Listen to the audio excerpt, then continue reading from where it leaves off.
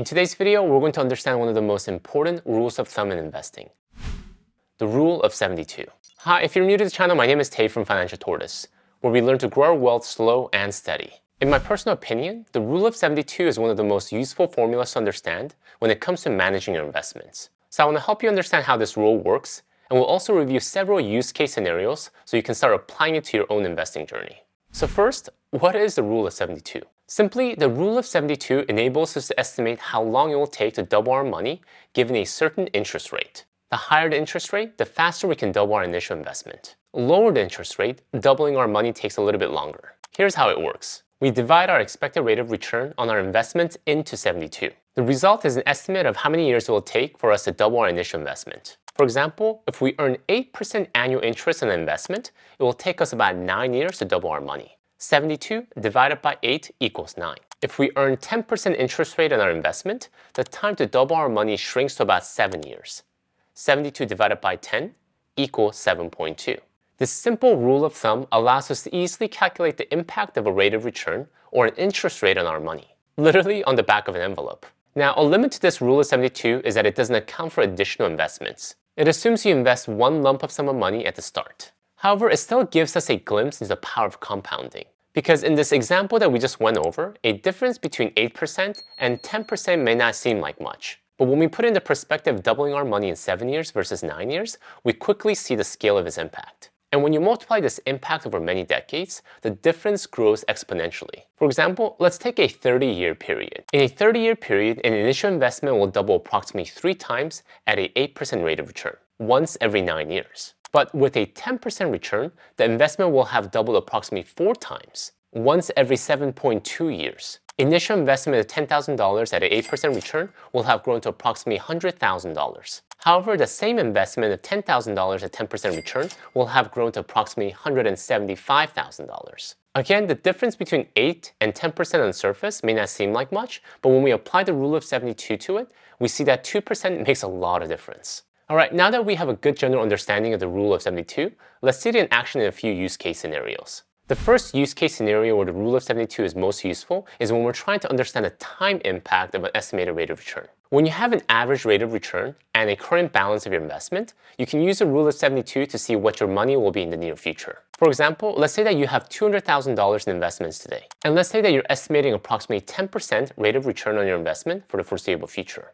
Bit high, but not undoable when we look at the market returns for the past 30 years. And let's say that you're 20 years from retirement when you want to access your money. As we calculated earlier, at a 10% rate of return, your money will double approximately every 7.2 years. Which means that in 7 years, your investment will have doubled to $400,000, in 14 years to $800,000, and in 21 years to $1.6 million. Not a bad amount for your retirement nest egg, given you're starting out with only $200,000, and in this scenario, you didn't contribute any more money to your investment.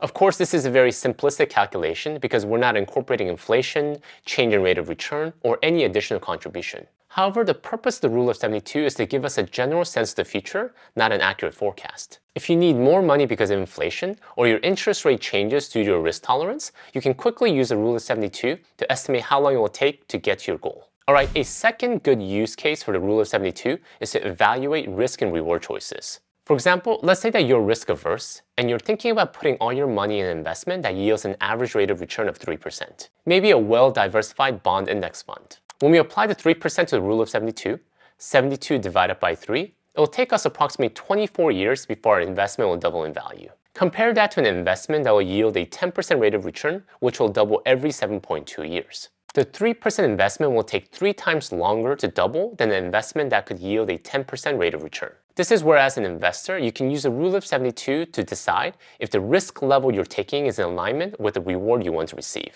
Is 24 years too long for your investment to double?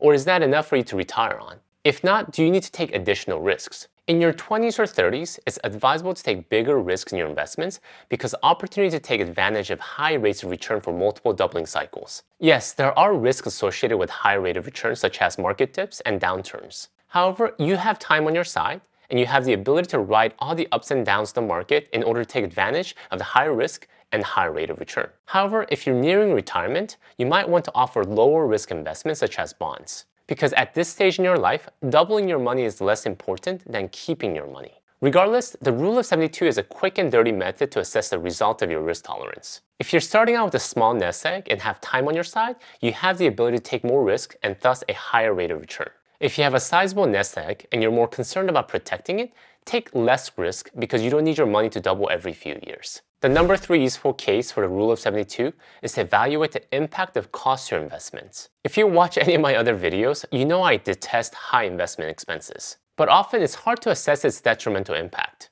But the rule of 72 can quickly show us how damaging even a 1% additional expense could be to our portfolio. Let's say that we hired a fancy investment manager to manage our money, and he or she charges 1% to manage our money for us. This means that when our investment portfolio has a 10% rate of return, in actuality, we only get to keep 9 cents of every dollar we earned because we paid the investment manager 1 cent to manage our money. Now, you might be thinking that 1% and that 1 cent doesn't sound like much. However, when we apply the rule of 72, it's actually quite tremendous. Let's say that we start out with a $200,000 investments. If our investment was invested in rock-bottom funds like solid low-cost index funds, such as Vanguard's Total Stock Market Index Fund, our expenses are essentially zero compared to a 1% expense ratio.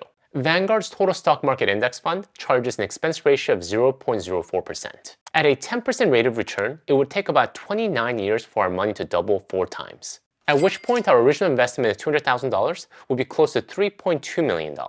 But if we had given the 1% to a fund manager, effectively making our rate of return 9%, how long do you think it will take to get the same $3.2 million? 32 years, 3 additional years. And with time, the gap grows bigger. The rate of return on our investment is crucial. And seemingly small changes like a 1% investment manager fee can have a huge life-changing impact on our future if we don't watch our costs carefully. The 4th useful case for the rule of 72 is to evaluate the impact of inflation. Inflation is the rate that the cost of products and services increase over time, essentially lowering the value of the money that we have today. I remember watching Jurassic Park, the original one in theaters in 1993. I was in elementary school and it was one of the coolest experiences of my life. My friend's dad was kind enough to pay for our tickets, and I distinctly remember it costing $3 per kid. And for a 3rd grader with no money, $3 was a lot of money. Fast forward to today, the latest Jurassic Park movie, The Jurassic World Dominion. If we were to watch this in the theaters, it would cost us more than $10 per person. In a period of 30 years, the movie ticket prices have tripled in cost. And this is what is called inflation. At the time of this video, the latest rate of inflation is around 8% nationally. But what does this mean for us in the long run? We can use the rule of 72 to see how many years it will take to cut in half our purchasing power due to inflation. For example, when inflation is around 8%, we can divide 72 by the rate of inflation to get 9 years until the purchasing power of our money is reduced by 50%. With this quick formula, we can evaluate the severity of the inflation rate. The hope is that inflation doesn't remain elevated for an extended period of time, but it is good to know how it can really impact the value of our current dollars. The rule of 72 is an important guideline to keep in our mind when considering how much to invest. Investing in a small amount can make a big impact if you start early, and the effect can only increase the more you invest, as the power of compounding works its magic. And as you saw earlier, you can also use the rule of 72 to assess how quickly you can lose your purchasing power during periods of inflation. Thank you guys for watching. If you'd like to learn more about the impact of inflation and how we can best manage it, check out my video here. Until next time, all the best.